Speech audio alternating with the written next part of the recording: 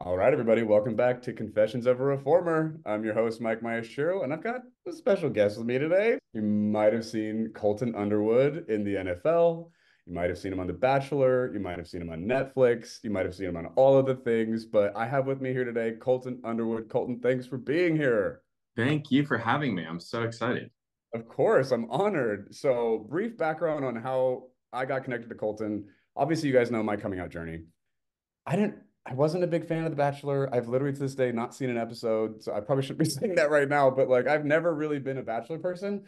But I have a bunch of friends who are obsessed with The Bachelor, right? And so I'd heard Colton's name a few times, but again, just like didn't really care much about the Bachelor world. So it didn't register until I found out that this Bachelor came out as gay.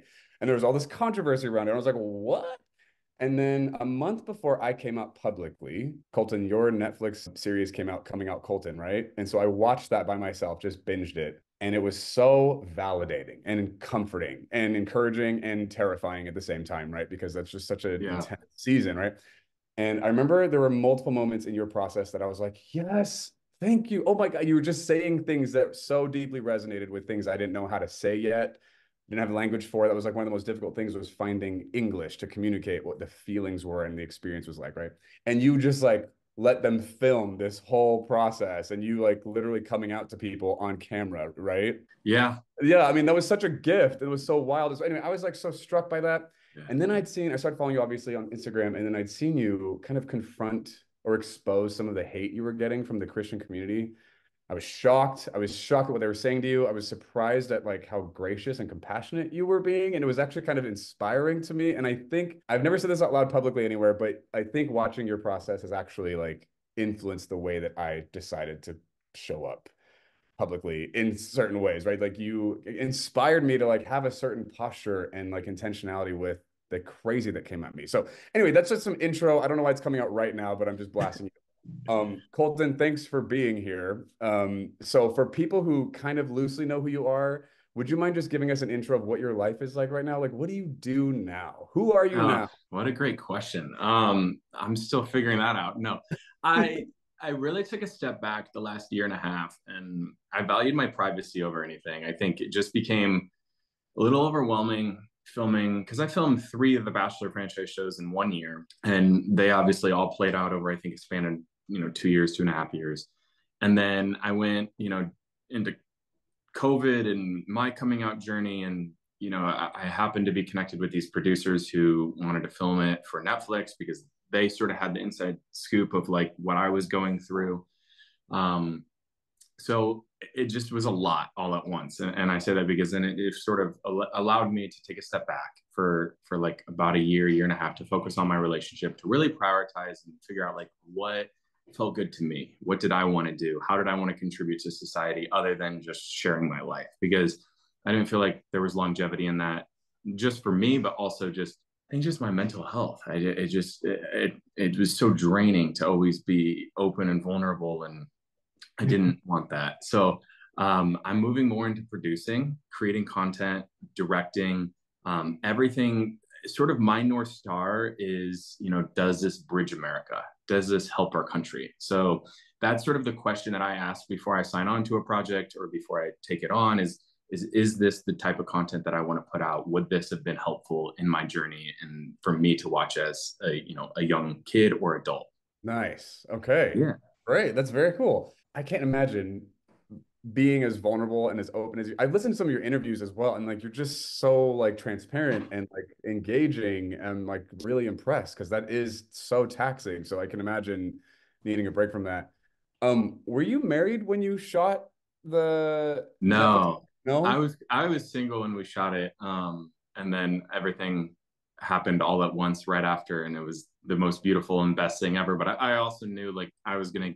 That's why I tried to keep it as private and as hidden as possible, is because I witnessed while I was coming out the press and the reaction and having to navigate that entire world, and I just saw how cruel some people could be. So I really just wanted to protect it, and that's what I did. Yeah, totally. Smart. Okay, nice. I know seeing your show and then seeing that you were married sometime shortly after that, I was like, whoa, when did this happen? And I was like, oh, it must have happened behind the scenes. And so yeah, the privacy thing, nice. Okay, so one of the things that I think is really interesting and that we definitely have overlap in our world is that you grew up I'm going to say Christian.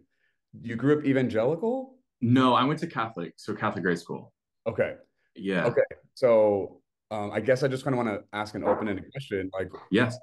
what was it like being gay growing up in that context? It was very, very confusing. I think I've said this publicly a bunch, but I think at the age of 6, I just knew I was different. And I didn't really know what that meant until I went through puberty and got into high school and really started figuring myself out.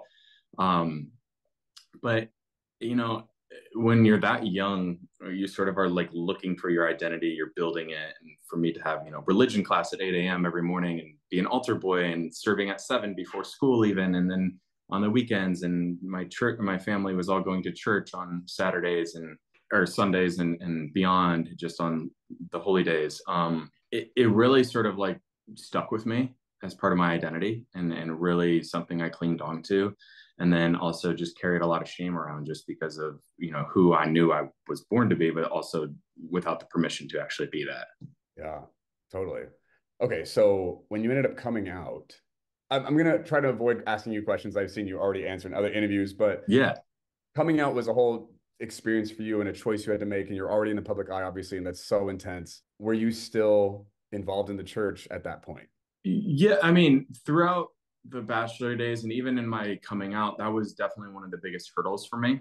I think I remember telling the producers, I said, I'm just scared because I have a possibility if I stay rooted in my faith to alienate the gay culture because, the LGBTQ plus community does not like the religious community, and then vice versa. So if I stayed in my religious community, they wouldn't like me because now I'm part of the LGBTQ plus community. So I was really scared to lose both communities or not like even feel a part of either just in its own way. So navigating that was extremely difficult. And also just like the micro communities within both communities, I think was intimidating. And there's a lot of different things that goes into both of those, and it just was really overwhelming that, like, transparently, I sort of just shut down after I filmed the show, as I was just like, I need a break. I can't tackle this right now. I have so much more going on in my life that I need to figure out. So I sort of hit pause just as far as my faith journey went. Okay, so then at this point now, like with everything you've been through, do you consider yourself spiritual, religious, Catholic, Christian? Like, how do you, not necessarily what does the world need to label you as, but like, how do you Yeah. consider yourself and all that?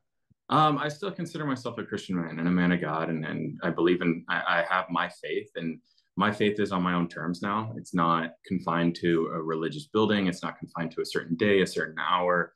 I don't, I've since taken a pretty big step back as far as scripture goes. Like, it's not something that I live by or think is like necessarily the exact word of God. Like, that's not how I'm wired anymore, and what I believe in. So in it was such a healthy and fun, good thing for me to sort of have to reevaluate what I believe in and what I don't, and where I'm at. And I think that's the best route for anybody. Is just it's your business, it's your journey, and it could look different than other people's. Totally agreed. With that, I have seen a few times, like I've visited your comment section a few times, and you still have. You're brave for that. Are you saying that you don't look at your comment section I anymore? try not to. I really try not to. I think it's healthy not to. And Mhm. to what you said at the top of the interview, is like, I really try not to meet hate with hate. And there's certain times, like, I say that, and I don't want to sound like a hypocrite, because like, I definitely, you can probably see throughout my history of being in the public eye, I've tried it all. I've tried being mean to people being mean to me. I've tried calling them out. I've tried to kill them with kindness. I've tried to ignore. I've tried to block and move on.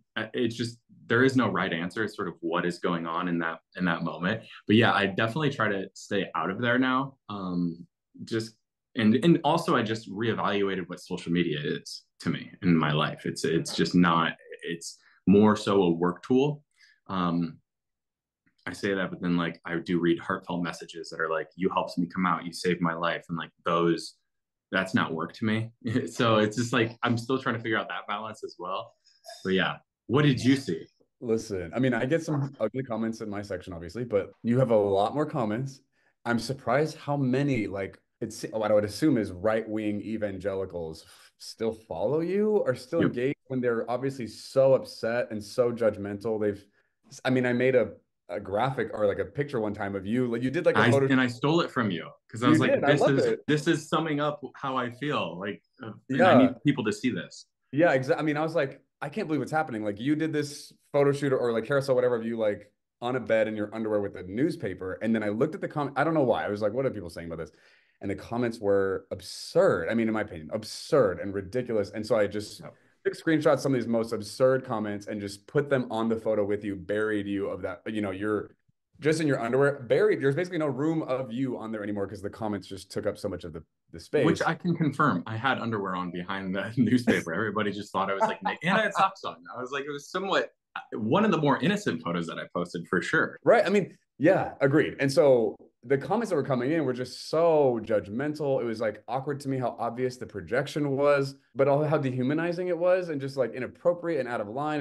And it was so many of them. And so I just like wanted to share that just as an ode to, I think, even my respect and appreciation for your journey, but also just like, do we see this? This is crazy. Like, listen to these Yeah. people. And so you get a lot of really specific hateful messaging, especially from people who've been like watching you from other iterations of your life, and I think demand some kind of something from you, even though you've evolved and or maybe never owed them that in the first place, right?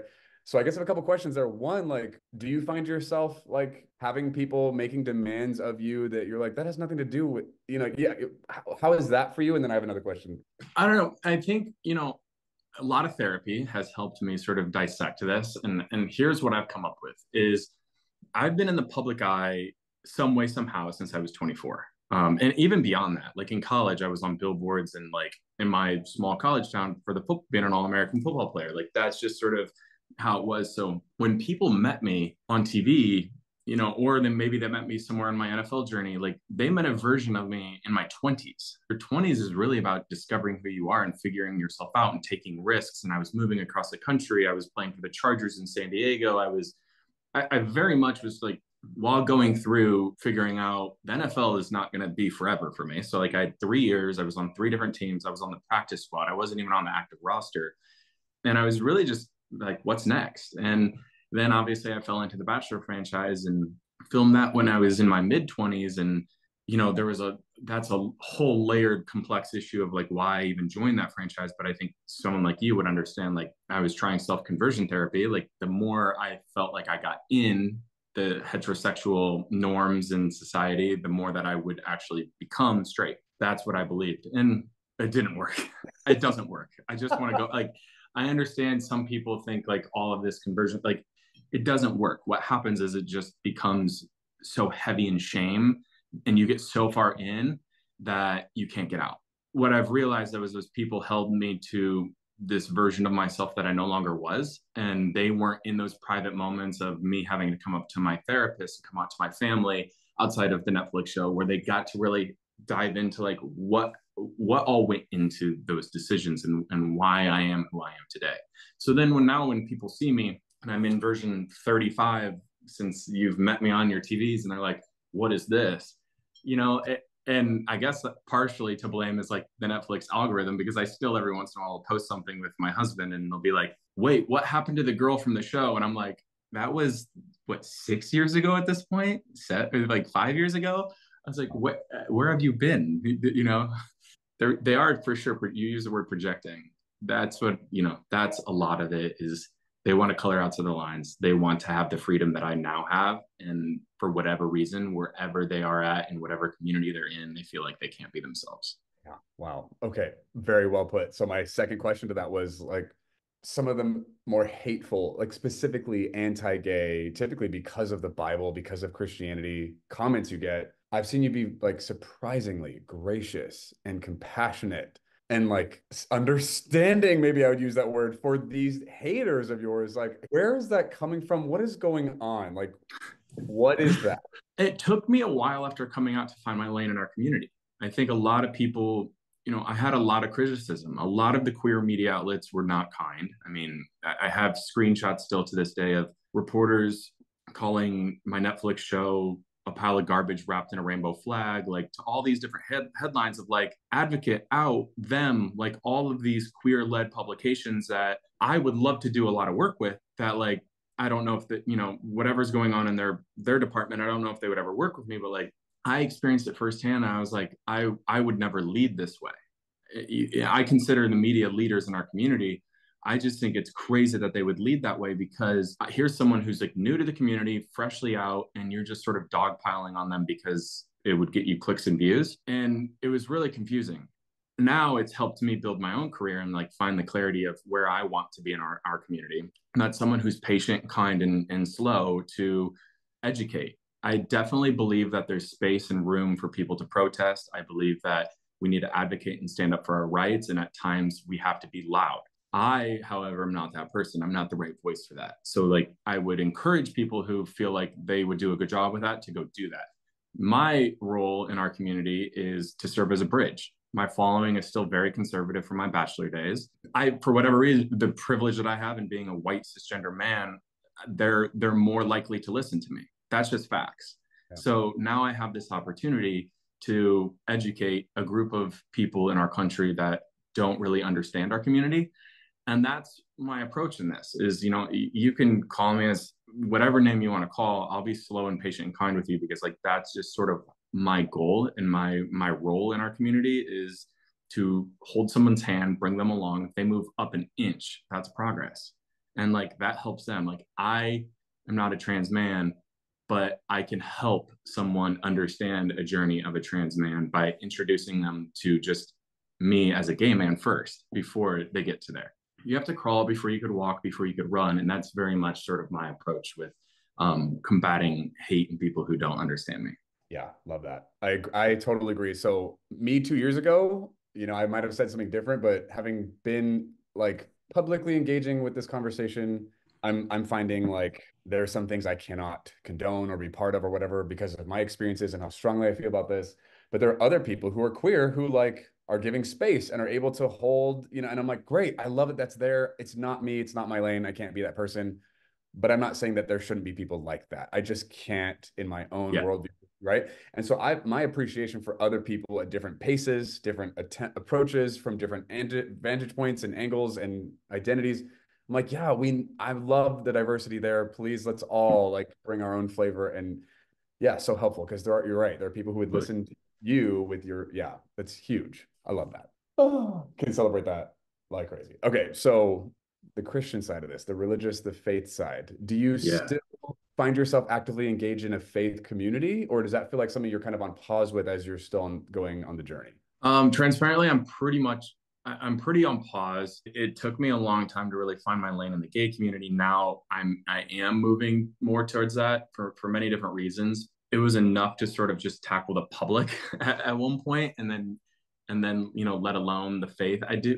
I was pretty outspoken though. Like if there was a comment, like, I try to stay out of my comment section, but if there was a comment that was getting a lot of attention or buzz in the religious world, I would look at it just because I want to have the understanding of where they're coming from. I think that was sort of important just for me to like keep a pulse on of like where people are at, because like it helps me along my journey weirdly. Not that I valued it so much, it just from an understanding level. I think the best way for me to explain like I did was like, I'm a man of God. I have faith. I am a Christian. I just do not belong to a physical church right now. And I think that's the healthiest thing for me. I've done it all. I've been an altar boy. I belong to faith groups and churches. I've belonged to Bible studies. I still pray. There's so many different things that like people would look at me and be somewhat confused in the religious community, but it's like, this is faith too. This is what being a man of faith looks like, just as much as you attending your church every Sunday at 11. My faith looks different. My relationship with God is not conditional, and I'm not scared of him. I think that was like the big thing growing up in the Catholic Church is like, I feared God. You were sort of taught that, in prayer, I had to learn my prayers and say them. And a lot of the verbiage, a lot of the scripture, you really feared God and what he would do to you and condemn you for your actions. And that's not my take on it anymore. If anything, he empowers me, and he's given me this platform. He's given me this opportunity to be the bridge. He's given me a way to work through him, like many other people claim they have been enabled by him. That's just sort of how I approach it. how did you go from God's scary, there's all these threats and whatever to like where you are now? Was there like a pivotal moment or like how did you get from there to here? Yeah, it was the first time that I like thought weirdly, I like thought about praying to him and I didn't end it with, can you please help me not be gay? Like that was like all of my prayers for the most part. I just remember them. They're always at the end of it, like asking to help me figure this out because like I didn't want to be gay. So like I remember weirdly after I came out, I was in therapy and I ended up going to a service. I want to say I'd only come out to my mom, and then I went to a mass service with my dad and his wife and my bonus mom, and we were praying. And I didn't. I remember so vividly, like not because it was such a normal thing for me to do, and be like at the end, like God, can you please help me get through this? Like I really need to figure out like what's going on in my sexuality. And I didn't say it and or think it, and it was a pretty big moment. And you were kind of surprised by that. Yeah, because I feel like at that moment, I just like I was praying as a gay man. Like even though I publicly wasn't out to them in my church, like it was like my first time praying as like an out gay man because I told my mom. Oh, wow. Oh, so do you feel like you telling your mom was part of what allowed you to have that experience in that prayer? Yeah, I do. I mean, and look, I have to also give credit to other people. My coming out journey was different because I wasn't like traditionally outed behind the scenes. I was, so I dealt with some blackmail and like my publicist and my management and like my business side of my professional team knew before my family, just because like they had to in order to like protect and help my career. Like that's their job and what they do. And so like they were helpful in it. They helped me prepare for my conversation with my mom and go from there. Wow. And then I heard in an interview you did that your mom was like, she had a rainbow sticker on her car before you'd even come out. And you're like, Mom, I don't, you don't need, and she's like already there as an ally. I was like, that is so cool. I My love mom, it was looking back, I should have felt more comfortable confiding in her because like there was a shift in our relationship after she separated from my dad of like becoming more of my friend. And then like I would visit her in her apartment, and then she moved in and she actually had two roommates and one was a gay man. And it was like it was this fun, it was like fun. I was like hanging out with her and I should have confided. But yes, as soon as I came out, she had like this rainbow. She loves rescuing dogs. She's on her like eighth rescue right now, German Shepherds. And I remember going to the back of her car and it was like, you know how like there's the rainbow bridge is what they call it for dogs when they pass. They go on, they say like, so it was like somewhat of that analogy, but it was also like a pride sticker for a dog shelter. And I was like, Mom, and she's like, what? People don't know what car I drive. And I was like, yeah, but they're gonna ask questions. She's like, I'll just say it was for my friend. And I was like, okay. It was but I was like, it was a little too soon because I hadn't come out to the rest of my family. Oh, God. Nice. That's awesome. Yeah. And I love hearing that because like I'm in this place with my mom where she's like trying to figure out what to do with who I am and our relationship, and it's been really painful for us. So I like hearing that was like, oh, I love that. That's so Yeah.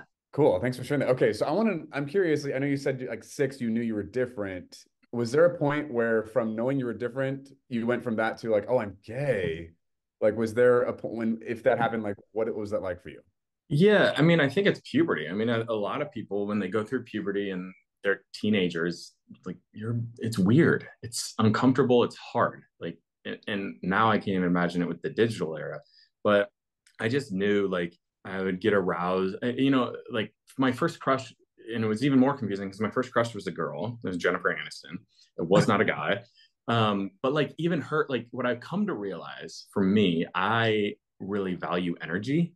And Jennifer Aniston, in my opinion, had pretty masculine energy and a lot of the character. I don't know her like personally, but like a lot of the characters she portrayed, she just sort of had this like fuck it boss attitude where I was like, oh, that's like this masculine energy that I'm really into. So she was my first crush, which then confused me even more. But then physically, I started getting more aroused and turned on by features of men than women. And I think like that's just like obviously the simple way to sort of break it down. Yeah, yeah, nice. Okay. I don't know if you shared this anywhere. I haven't heard it yet, and I'm just curious. This is so random and out of left field, but how did you and your now husband meet? Yeah, we met shortly after the Netflix show was about to wrap. Like I Okay. said, I was sort of going through a rough time publicly and also even weirdly within our community where they didn't know how to feel about me. They're like, he just monetized the gay experience. I was like, I'm just trying to survive here. And trust me, I did not get paid that well to do this show, but like I did it. And they were fantastic to work with. It just like optic wise just didn't work. The public didn't know how to take it. And My friend Gus from the show was basically like, let me throw you a party in LA and invite a bunch of gay men who are in my community and show you how beautiful this can be. And a lot of those people who were at that party are still in my friend circle today and my social circle. And Jordan was one of them. And I didn't even get to spend too much time with him at the party. But 2 months after, we were on the same trip to Cape Cod in P-Town. And we just bonded there and just had a lot in common. And it just sort of grew and built. And I was spending more time in LA because I was living in Denver at the time. So we would see each other. And it just was like one of those things like that moved pretty quickly, but felt right and was so easy. Nice. Had you been envisioning marrying a man for a while? Was that like something new that came with the coming out experience, or like what was that like for you?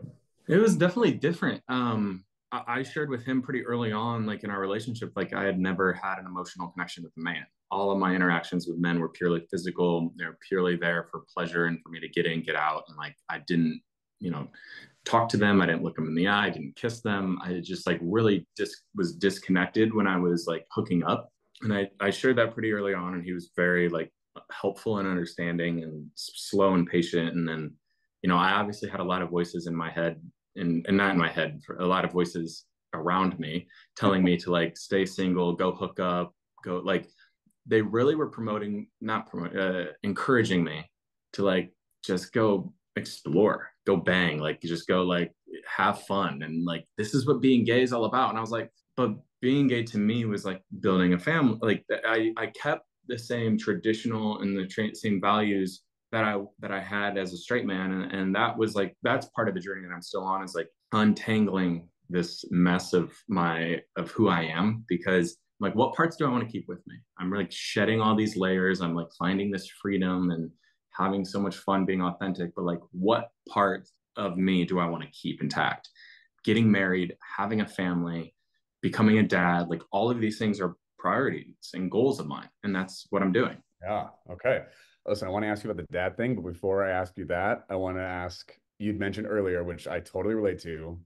There was like a contrast between the queer community and the Christian community, and you kind of Yep. like had trouble participating or belonging to either. And you're towing this line, which I feel similarly, like I have to like navigate constantly, like, so I guess I'm wondering for you, what did you find as far as like the challenges, what was meaningful or important, what were your lines, like how have you navigated being a gay man and maintaining your faith when both communities are kind of like culturally at war with each other? Like, can you speak to that? How's that been for you? I mean, it's been challenging. It's been extremely challenging, both internally and externally. I think a lot of people misunderstand both communities. And I feel like that's sort of weirdly been my challenge. And what I feel like is fun for me to be in it too is I now can say that I proudly represent both. And I feel like more people, I don't know all of your stances, but I know that you're thoughtful and ask questions and you're interested. Like, more people like us need to be in this position where we can communicate with both sides and sort of serve as that bridge, that mediator, to be like, actually think about it this way. Like, that's what I try to explain to people who are like, how dare they vote this way or not? And I was like, think about it this way. For example, like my town, in a farm town in Illinois, like we only had one gay man in the entire town. Like, you only know what you know. If you've never interacted before social media, if you never interacted or saw representation, you wouldn't know how to act either. You'd be scared and you would make mistakes. And that's very much the approach that I take with this. It's like, these people don't know better. Whatever church they're going to, whatever religion they're a part of right now, they are finding identity in it and they're confused. They might be hurt themselves and they just need what they need in that moment. And I think that's sort of been my approach with it. But yeah, But yeah. Nice. Okay. it's When not simple. It's oh, it's really really fucking hard, and I've lost some friends over it, and it's important to like be patient, understand like look, they probably are going through something privately that they don't trust or like want to confide in me at this moment, but maybe there's a full circle. And I don't know, I haven't publicly shared this, but there was like one, I'm trying to protect everybody in it. So, because like they're not publicly out. So, like, there's this one opportunity that I had where I was at a Bible. This is when I was still closeted. I was in Bible study, very conservative church, very anti-LGBTQ plus high. Like, did not understand, did not want to even go there. Like immediately, like nope, hard line, can't do it. Our friend group at the time was sort of rallying, and like my Netflix show comes out, and I hadn't spoken to him in a long time. And they're like, hey, this person wants to connect with you, and it was like maybe, and it was almost like a maybe they want to try to pull you back into the Bible study. And I was sort of was like, I'm not there. And I was like, all right, I'll have the conversation with him. And he came out to me. And I was like, I thought this person was trying to suck me back into it. And like and he didn't, he shared with me that our other people didn't know. So like it was a whole, I was like, whoa, you're like the leader of this group, but then you're telling me this. So like, it was a little out of left field. It caught me off guard. I certainly was not prepared for it. I was not. I also at that time was not ready to be a role model, which was a whole nother thing. Like I think people assumed because I had a Netflix show, like I was ready to be a role model, and I wanted to. Like I was coming into our community to be like, this is what we need. I was like, I did not want to be that. I really wanted to like just disappear and figure myself out. But then obviously I had this platform and this privilege and people confiding in me, and I'm like, this is too much right now. So yeah, it's an ongoing thing. Okay, so on that, what was your personal reason for doing coming out Colton? If it wasn't like, hey, you guys, here's an example of like how to do this, like what was your motivation? I I don't know. The producers were two gay men who I was previously working on a project with. This blackmail thing happened. I had to come out to my publicist. They sort of, like we were working on this show. I pulled out. They sort of knew some things that were going on. They reapproached me and were like, "Hey, if you ever want to document this," and like obviously, like I was good at reality TV. Like I did it, 3 shows, and it performed very well, and America liked me, and so we started engaging in conversations, and I was really sort of burned by the previous show that I did, and I didn't really know how to trust people again, and I was like, this is so intimate. What if my family doesn't respond well, and all of a sudden you have them on camera like not understanding me, and like you paint my mom or my dad, who I want a relationship with, in the poor light. Like I believed in my family, I knew who they were, but also it was really scary because I was like, I'm giving these people trust. So it was a lot of back and forth of like, can I have final say in the edit? Can I help with the direction of what the show is going to be while remaining present? And I think the final reason I said yes to do the show was because there was this moment, I don't know who sat me down, but they were basically like, if you could have watched something like this when you were in high school or in college, would this have helped you come out? And I was like, absolutely. They're like, why not be that person? If nobody else is going to do it. Like there's been no athlete, masculine, cisgender, like whatever you want to say. Like there's representation in drag, there's representation all across the board in our community. There hasn't really been like a story documented about like middle America. And there's a lot of queer men in middle America. And unfortunately, a lot of them are married to women. So that was sort of my final thing, is like I could try to help people live their most authentic life. Wow. And you have, right? You've been so instrumental for so many people in their own, especially gay men, right? Like coming to terms with themselves. Like it's been, yeah. I think that was like what I realized now is like, LA gays and New York gays, like they have the representation in theater and music and all the arts, right? Because they have that culture and they're in it. And there's a lot of culture lacking in middle America. Unfortunately, the church is the biggest thing in a lot of these Midwest, and it's not that. It does not preach and promote diversity and inclusion. So I figured, why not? And I feel like, thank you for saying that, though. I do feel like I help just knowing like some of the messages that I get, but I'm trying to do more. I'm like, how can I continue to help and continue to be that bridge?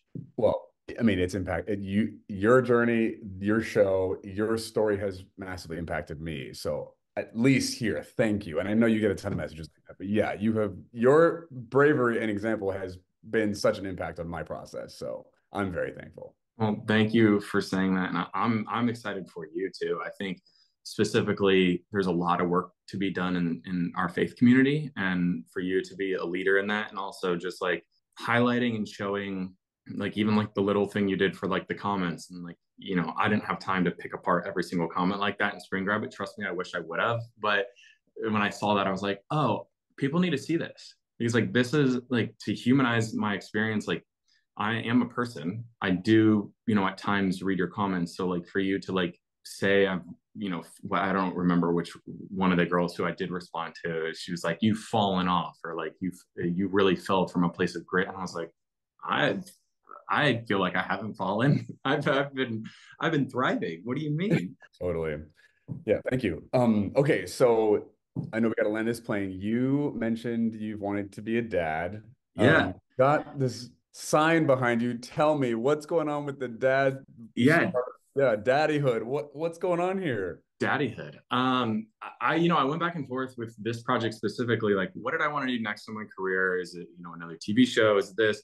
I started a digital series slash podcast called Daddyhood, in which I've been documenting my fertility journey and family building with my husband. And it's been so much fun, but it's also been really emotional.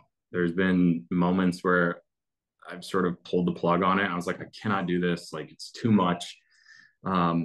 You know, when I first started, I got tested. I got my sperm tested, and I had, you know, I kid you not, word for word from the doctor, it was like, you had 4 sperm and 3 of them were dead and not moving. And they gave my husband his results, and like 55 million sperm per unit, and like it's healthy. And I'm like, so I had to like basically change a lot of lifestyle things and get healthy so that I can be fertile. I was essentially sterile. And nobody talks about, you know, the male fertility, and anytime you hear fertility struggles or problems, it's always blamed on women. I'm sort of like exploring that. I'm exploring surrogacy. I'm exploring adoption. I'm exploring our Black community and the stigmas that are around there, not only for mental health, but also just for fertility and conceiving. I'm really just getting into all of it. And it's been so beautiful and cool to see. At the heart of it, my like, if I had a tagline for it, it's just humanizing the fertility and family building experience. So I really want to just humanize it for people. And like, there's no right or wrong. You know, our gay community comes after gay men who go through surrogacy because it's a privilege and expensive. And I get it. There's a lot of barriers to entry. But like, I'm trying to help. I'm trying to amplify different, you know, people who are trying to help in the fertility space. And I hope that I'm doing that in here. And I'm so excited for the world to hear this. I already have 22 episodes banked. So like, I've done a lot of work on it. Wow. Strategically, I did that too, just to protect my privacy. Like, there's going to be things that I've already redone episodes. I pulled certain things off after having conversations and listening to them with my husband, because we want to have our own boundaries. We want to protect our world and protect our family, but yet we also like want to share with the world. Wow. Okay, so this is going to be a podcast series. It is, yeah. Okay. Is there any other way that people would access this, or mostly a podcast? Any place where you get your podcast, you can listen to it, but also YouTube. We're going to be putting, it has a video component as well, so you can see the guests. You can interact with it, you know, however you interact with podcasts. But yeah, it's going to be so much fun, and I cannot wait. And then it's the Daddyhood or it's at Daddyhood Podcast on Instagram, is where we're going to put additional bonus content too. Okay, very cool. And so at Yeah. the release of this episode, this is live. Does that mean like 1 or 2 episodes are out? I actually think we're going to be launching with 3, which is great. super, super exciting. And then, Okay. yeah, every single week there's going to be new episodes coming out. Okay, so then we'll drop, if you're up for it, we'll drop the link to this podcast at the show notes of this episode, so people can go see that directly. Perfect. Thank you. I really appreciate that. Of course. That's amazing. I love it. And Colton, can I just acknowledge and appreciate like the initiative you're taking to utilize your platform to raise awareness, to educate people, to bring help and support to areas you see lacking. Like, not everyone chooses to do this. You don't have to. I really appreciate that you're going out of your way to leverage the power and influence you do have to help in areas where, you know, people don't have that. Like, that's really noble. I'm not trying to just like inflate your ego. Like, that's like, thank you. It's really, Yeah.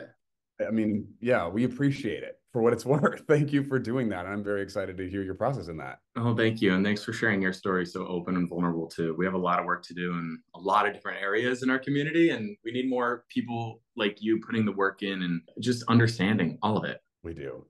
Oh God, we do. Is there anything else you want people to know about from what you're doing now that they should be aware of?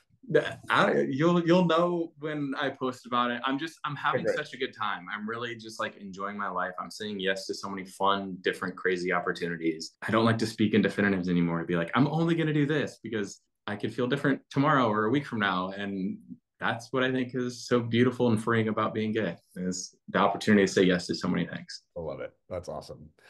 Colton, thank you so much for being here. Thanks for Thank sharing you. so generously and just being you. You're amazing. We're so thankful for you. Well, I'm thankful to you, and this was a blast, and we should do more in the future. Agreed, for sure. Everyone, thank you for being here. Thanks for listening. Go check out Colton's podcast and all the things. We'll see you next time.